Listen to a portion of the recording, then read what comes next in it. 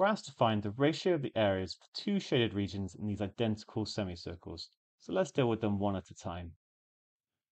A good idea in circle questions such as this is try to get the radius involved.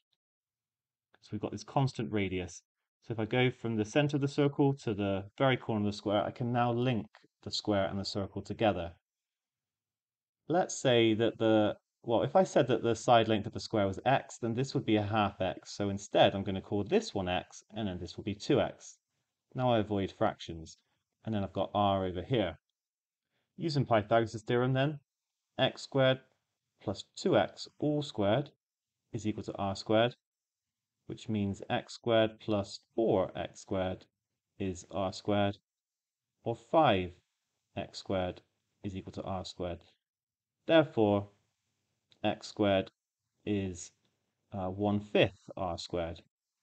Now, just note, we actually want the area of the square, which is going to be 2x squared or 4x squared like this. So in fact, my shaded area is 4x squared, it's 4/5 r squared. Good. Let's do very similar on the right-hand side. So now the radius is going to be from this corner to here. And it is exactly the same again. However, the lengths of the square are not going to be x this time, it's going to be something else. Maybe I call it y. And that length is also y. So now y squared plus y squared is r squared, or 2y squared is equal to r squared.